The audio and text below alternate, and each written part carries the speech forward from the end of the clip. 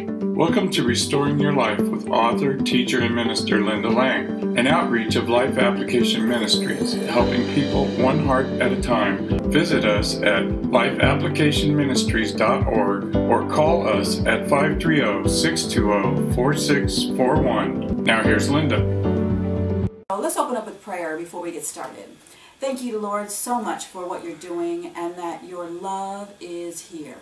Your truth is real. You are real. Father, you say that we must believe that you are and that you're a rewarder of those that seek you. And I'm believing those that are watching this program are seeking you.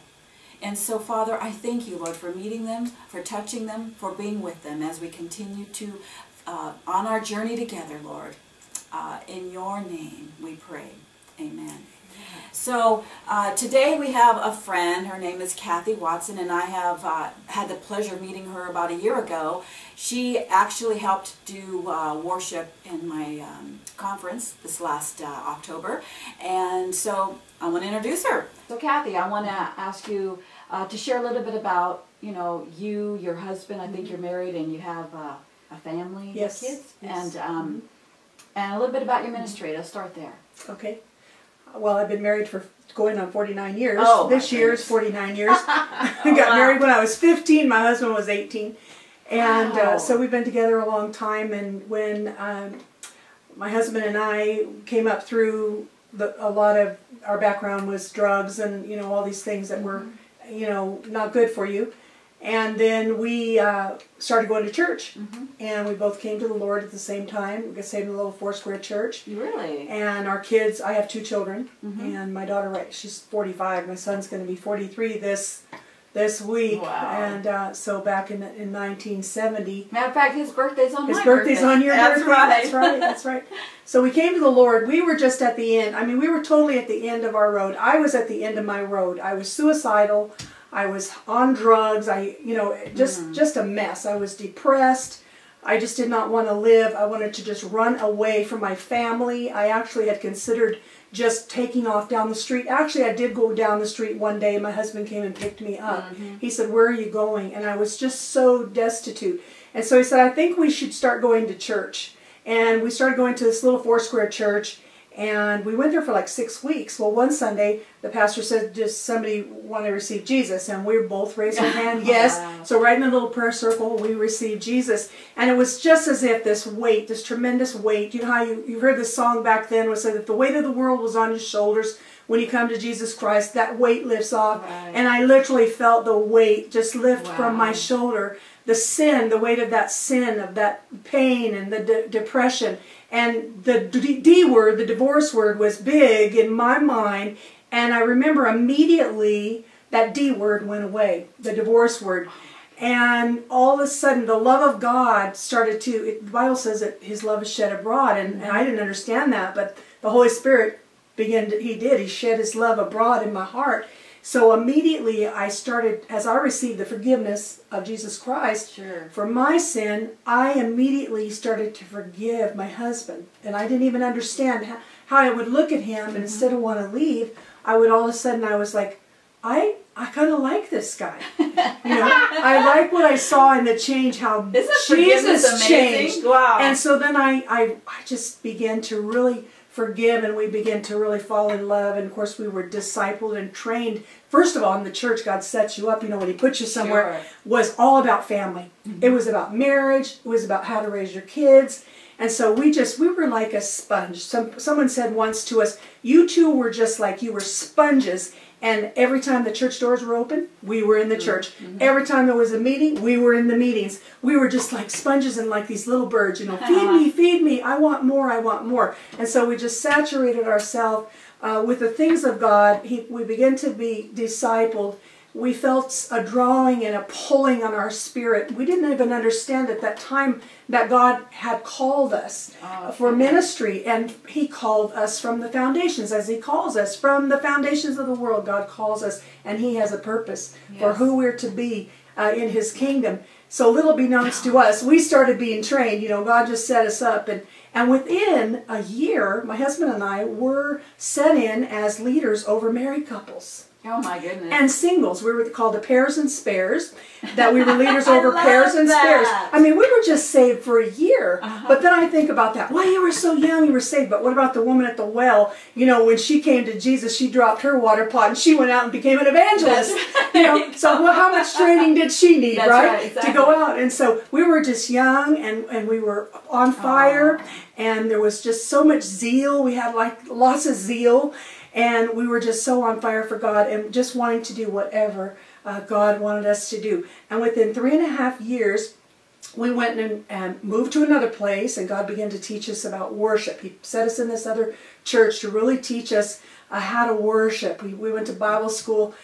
We were just, again, inundated with the Word of God. I have to stop here for a bit. I remember you saying something to me a while back when we first met, how you started playing the keyboard. Yeah. You got to tell that story. Yes, well, when we were sent out to start our first church, God raised us up and we were ordained, and our pastors, thank God, they were treasure hunters, and they saw the gift and the call of God on our life and began to mentor us and train us in the areas of counseling and pastoral areas and things. And so anyway, I loved to sing. I mean, I played kind of plunk on the piano, you know, plunk, plunk, plunk. I always wanted to and had a desire to. Even took lessons when I was a kid, but couldn't finish because of financial reasons or whatever. I couldn't finish that. So I had the desire, though. God put that desire in my heart.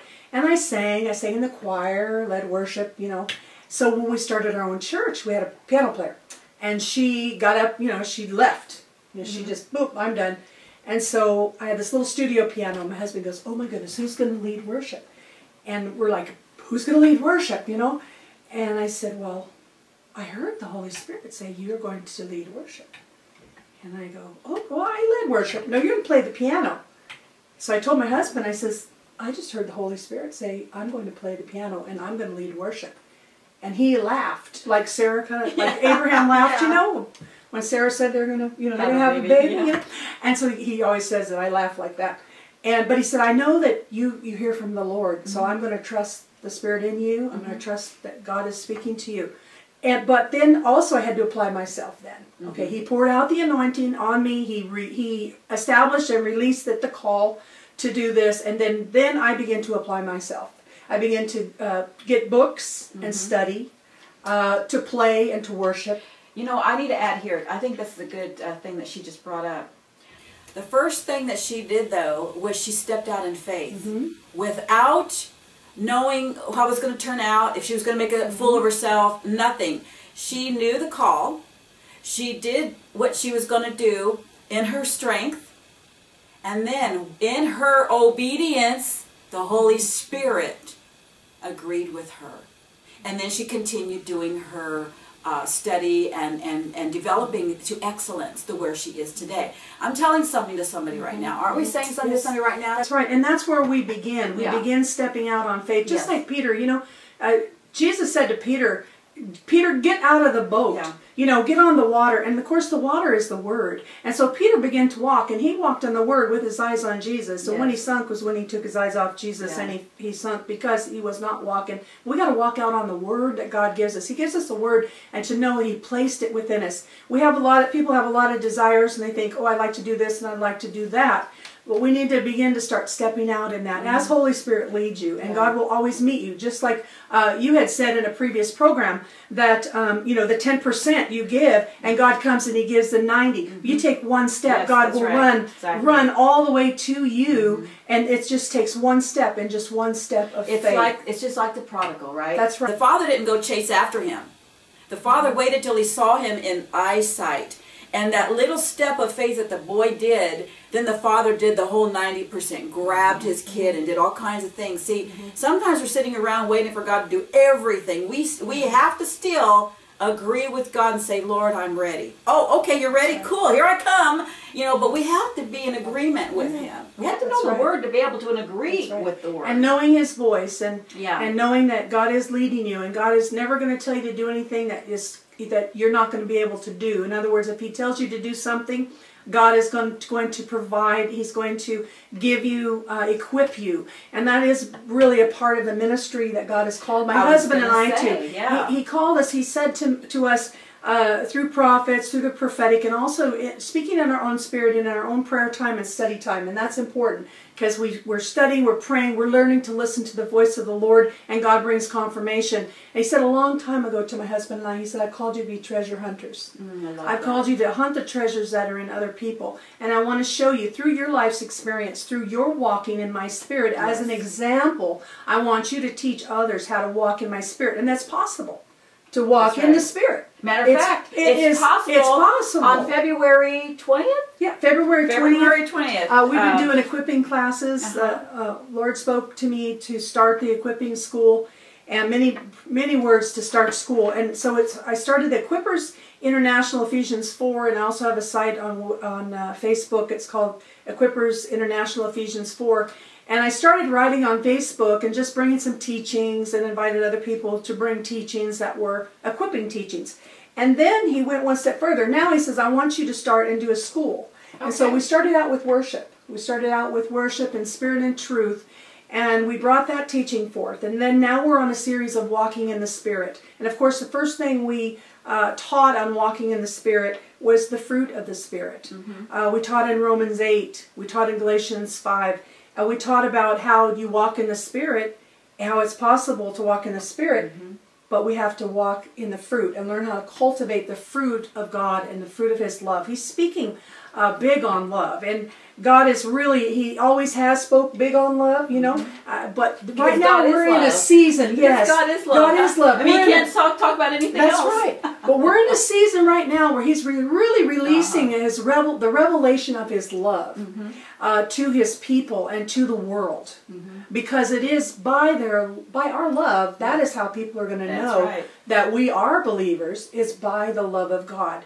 So the equipping is teaching people how to know who you are in Christ. Right. Your identity in Christ.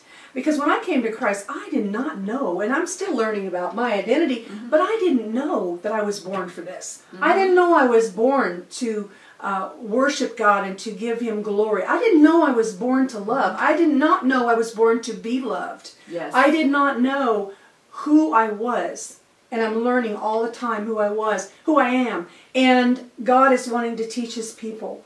Okay. And so we're really looking forward to this. And this is we do one day, all day training. And they're intensive. You do that once a month, right? We're doing this once a month. Yeah. We've been doing it once a month. This is our third one.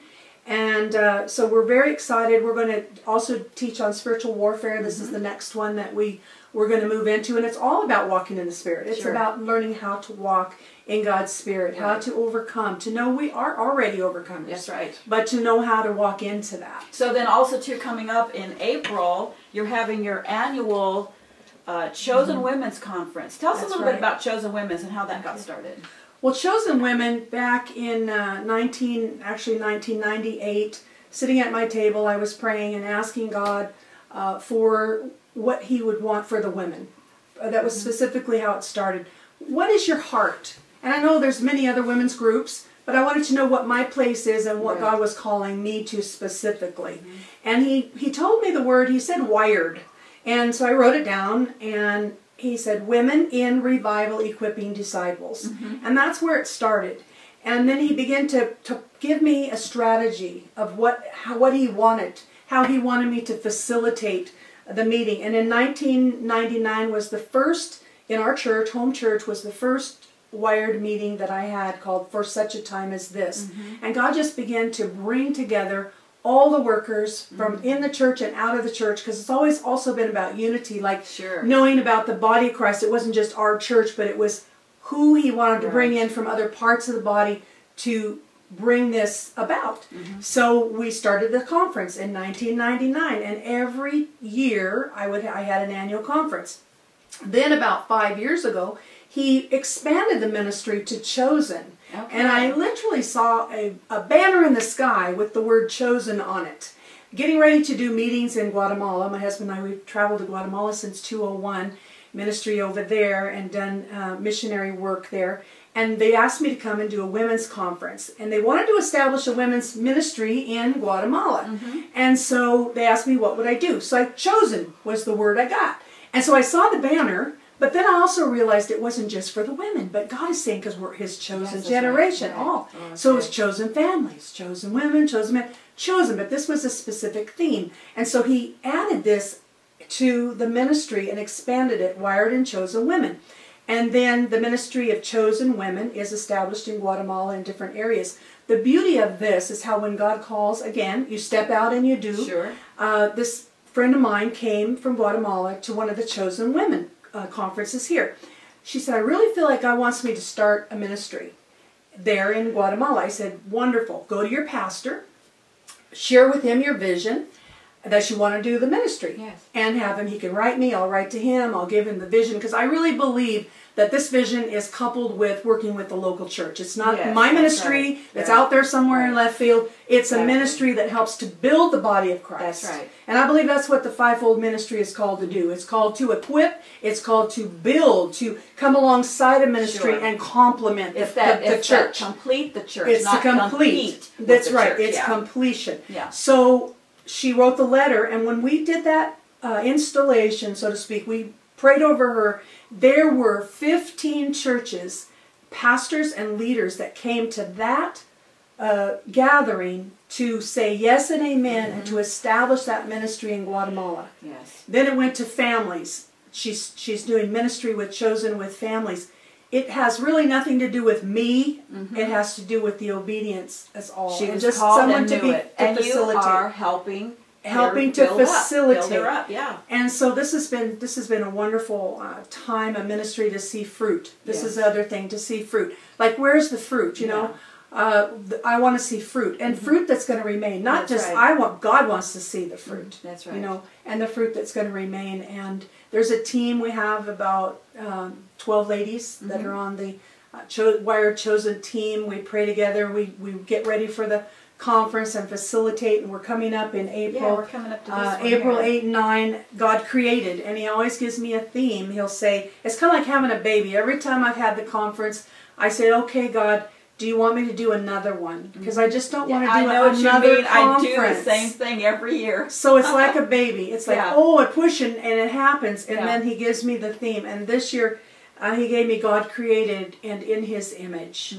and you're going to be speaking at the conference. I'm very excited for you to be with us, and such richness of the Word of the Lord, and that's what God is looking for, that excellence, and you bring, in your ministry, bring such an excellence to the kingdom of God, and the other speakers, their excellence. There's excellence. You've had Lita Lockhart on your show. There's excellence that she will bring forth. There's excellence for Lori Long, who is another part of she's a part of the chosen team, and she's going to bring excellence in her journey through worship and the arts, and the girls praise and worship, and our team. There's excellence here. Yes. And God is calling for excellence, and He wants to build us up, and He wants to teach us, and that's what it's really all about. And that's our heart. That's my husband and I.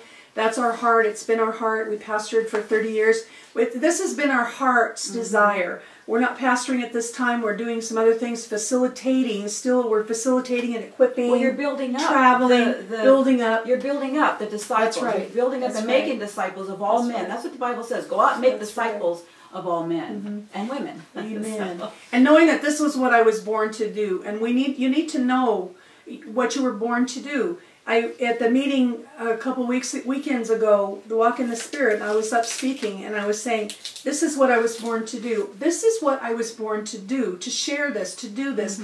When I'm leading worship, I'm not just leading a song service, but this is what I was born to do from the heart of God. Yeah. This is not something I thought up, an idea I had that was a good idea, because there's lots of good ideas. But I know this is what I was born to be and what I was born to do. I know I was born to love, and I know who I am in Christ. And God wants that for all of us. Have I arrived? No, not by any means at all. But I've had glimpses of the excellency of Christ in me, the hope of glory. And I know that it is through Him and by His Spirit only. That's right. That we were born to love. You know, scientifically, that this minister she's a scientist, and she's a Christian, and she teaches now, and it's been proven that we were born to love. Yes, scientifically. that's right. I mean, it's proven. Isn't it proven in the Word of God because God is love. That's right. But scientifically. Well, you know what? It reminds me of a story. There was is real quickly here, of a baby that was born,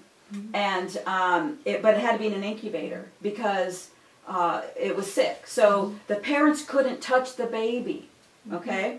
And so, but they would pray for the baby, and you know, you have to nurture a baby and hold it and everything, so it'll be okay when it grows up and whatever. Well, the little girl ends up being like 4 years old, and they're at a park and they're watching the brothers' football game, and the little girl says, "Mommy, do you smell that?" And she goes, "No, I don't. What it must be the flowers in the area." She goes, "No, Mommy, I smell him."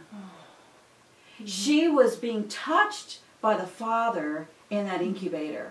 And that was the love that he poured into her as a baby, and she survived that ordeal that she was going through. She didn't have to be touched by human hands. She was touched by the Father's heart. And it's that love. That's that love that you know, we know we're his disciples by his love in us. I was just sharing the other day, if I have a minute to, Yeah. it just got quickened to me how I had an experience like that. I was in counseling, and I went through inner healing, and I was with the counselor, and she was telling me that she felt like I needed to know God really loved me, and that he's loved me from the beginning. And I saw a picture. I see pictures lots of times when I'm ministering in that way, and I saw a vision and a picture. It was so clear, vividly, like as if you and I are sitting here and I see you. I saw Jesus, and I saw a baby in a nursery. And he was wrapped the baby up very tightly, very securely. And he began to show me and speak to me that this baby was me. And how much. And he'd take the baby and he put the baby to his heart. And he was putting me to his heart like this. And then he took the baby, which was me, the picture, and he lifted the baby up. And he lifted the baby up and he gave the baby to the Father. Yes. And so he took me and he gave the baby to the Father. So Jesus was dedicating me and giving me to the Father. Yes. Then he took the baby and he handed the baby to me. Oh. And he said, "Take the baby." Yeah. I took the baby and he said, "Now I want you to love the baby." Yes. And I began to hold the baby. Which me. was you. It was me. Yeah. And I probably used 3 boxes of Kleenex. Yes. Because I felt the love of God that I had never experienced before, and knew that he loves me. Yes. You know, when we love ourselves, we're loving the Father. Amen. Amen. He is love. He is love. Yes. You know, the conferences that we hold and the conferences that she holds, it is stimulated from the heart of God. And the heart of God is love. And so we want you to leave our conferences that you visited with the Father, that you actually experienced his heart for you. Yes. Because, you know, you can go, and sometimes I'll go to a conference. Have you ever had people in your conferences where you see them kind of sitting in the outskirts? You know, the ones that are in the front row, they're like eager and hungry. And then you see the few in the back just kind of almost have their foot out the door, you know, ready to leave or something. Those are the people, those are the fringe, I call. We need to grab the fringe. The ones that are, you know, when Paul was preaching and how there was a guy sitting in the window and he fell out and he died. Well, that person was on the fence. So we're going to keep an eye out for those that are sitting ready to fall out and die. That we have to raise from the dead. And that's what we want to do. We want to make sure every individual that comes through those doors that we represent God, that we embrace everybody, not just the front 3 rows. That's right. That we reach beyond the front 3 rows and grab and let them experience for themselves. People have fallen through the cracks, I believe, in the church, quote, church. You know, the sphere, too much have fallen through the cracks.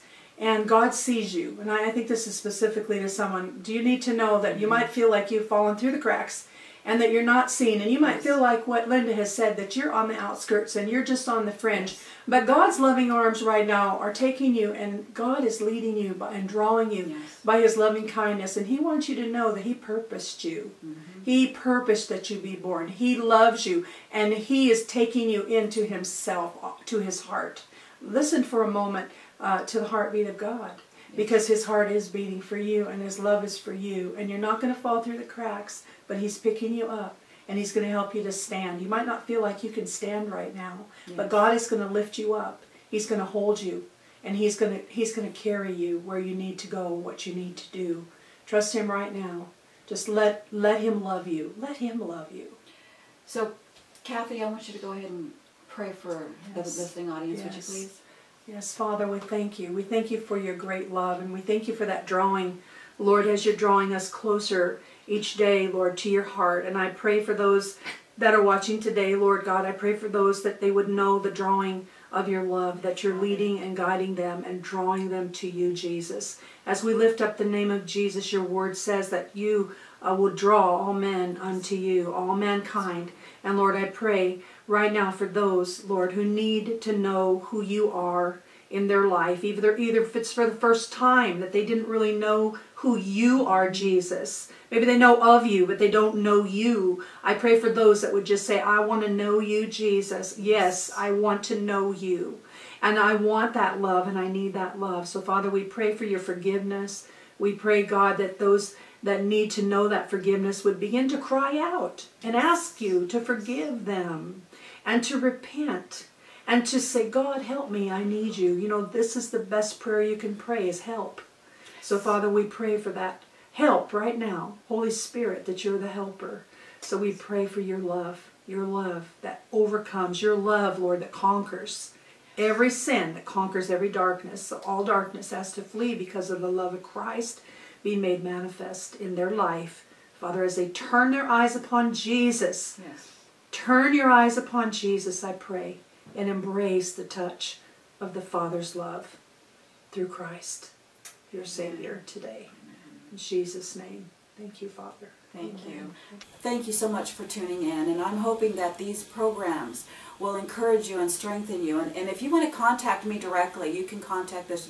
You know, the information will be at the end of the program.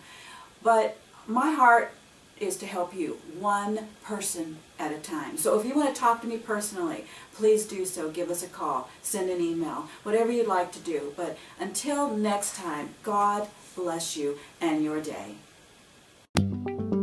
You've been listening to Restoring Your Life with author, teacher, and minister Linda Lange. Restoring Your Life is the outreach of Life Application Ministries in Mount Auburn, California. Visit lifeapplicationministries.org or call 530-620-4641 or write Life Application Ministries, P.O. Box 165, Mount Auburn, California 95656. Visit us on Facebook at Restoring Your Life with Linda Lange. Join us next week and begin restoring your life.